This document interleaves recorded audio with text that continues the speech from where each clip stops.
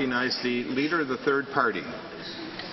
Thank you, Mr. Speaker. Mr. Speaker, I give notice that on November the 2nd, 2017, I shall move the following resolution, seconded by the member from Portland Simons.